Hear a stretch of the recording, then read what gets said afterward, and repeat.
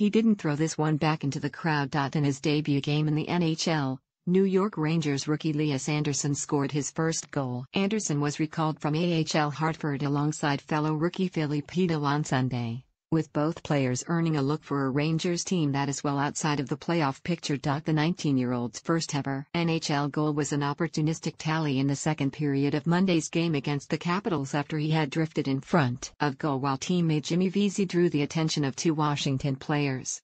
Vesey slid the puck to an awaiting Andersson, who ripped a one-timer past Capitals goaltender Philip Grubauer. While it was a personal milestone for Andersson, the goal was merely a consolation marker for his team as the Rangers trailed Washington 4-1 after the rookie found the back of the goal. Andersson has had a whirlwind season even before Monday's contest.